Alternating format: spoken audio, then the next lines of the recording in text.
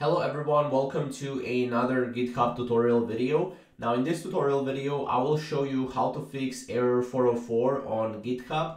Now this error happens, sometimes it's not happening all the times, but it's an error that, usually is, a pretty common error. So basically, as you can see right here, there are a few things that you should take into consideration.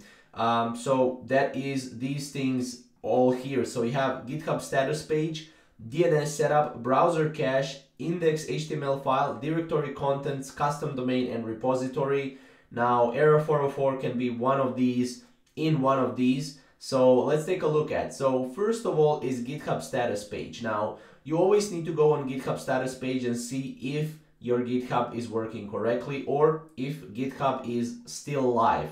So this is the current status, right? Everything is good, so that means that the error 404 is not in the GitHub because of this. So obviously DNS setup, make sure that GitHub's DNS records are set correctly with your DNS provider.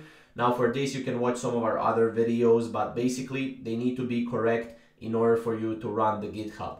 Now browser cache, now if your GitHub page is private and you see a 404 error, you may need to clear your browser cache. Now obviously you can go to your settings and go to your cache. So just type in cache on Google Chrome, or I'm right now on Brave browser.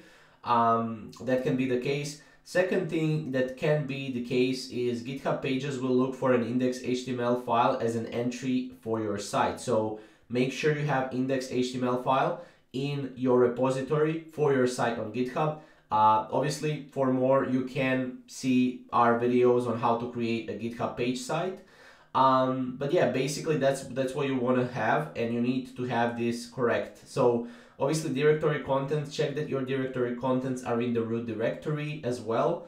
Custom domains, if you're using a custom domain, make sure it's set up correctly. Now for more information, you can see about custom domains. Obviously, again, CNAME record should always point to the user github.io.